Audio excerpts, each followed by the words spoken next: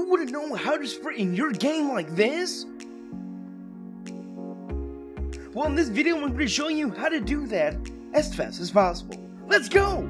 First step is to access your character blueprint. By default, go through third person, blueprints, and then you'll find BP_third person character. Double click it to open it.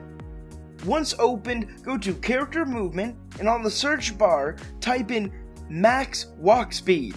After that, set it to the variable of 200 since we're using the base animations. On the top of Unreal Engine, click Edit, go over to Project Settings, and keep scrolling down until you find Input.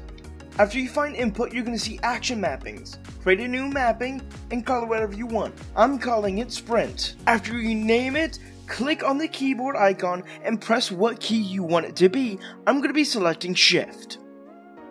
After that, head to your event graph. Right-click on an empty space and then type in Sprint.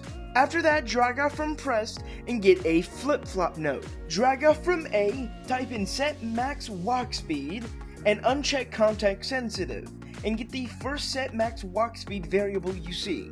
Now drag character movement into your scene and then get another set max walk speed and drag that blue variable into each target.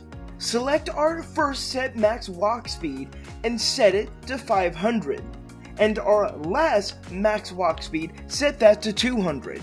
Under variables, create a new Boolean variable called isSprinting.